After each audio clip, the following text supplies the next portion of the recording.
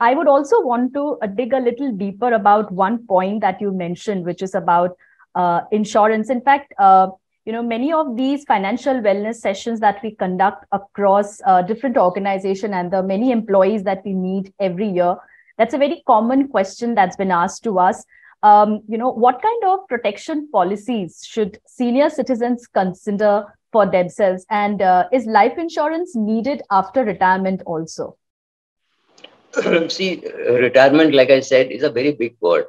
So when I say retired, what I have in mind, and when you say retired, what you have in mind could be very different. So somebody who's had a late marriage, say he's got married or he's got a kid at the age of 45 or 46. The kid is only 14 years old when he is retired, right? So kid has not started earning, not finished education. So some of the liabilities for fees, etc., remain.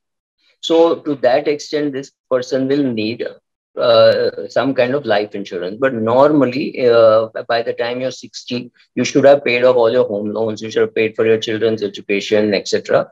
Or you should have kept it aside. Say, oh, my child will need 50 lakhs for education, and so that is available in a separate thing. So even if I die, the child's education is not going to be affected. Then you don't need. But if you have not provided for that, and you're still going to work part time or something like that to make sure that the child's education is provided for, then yes, to that extent you need money.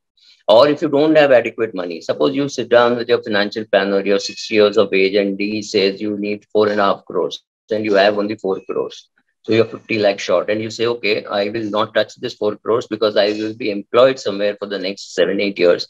So whatever I earn, I will use for my day-to-day living, but I will not touch my corpus. So if you've done something like that, then to that extent you need life insurance. But life insurance, you can say 90% of people should not need.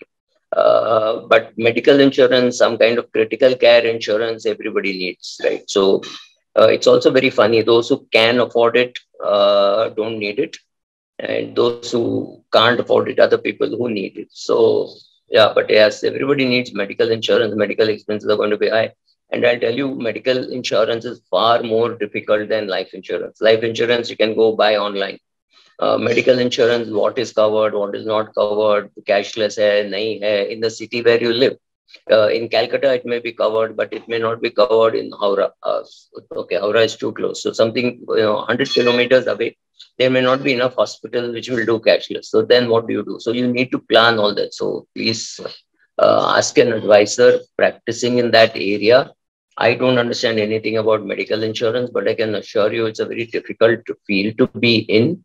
So get somebody who understands, and if possible to get some group insurance, get a group insurance. But yes, medical insurance, critical illness insurance is something which everybody needs. All of us need till we drop dead.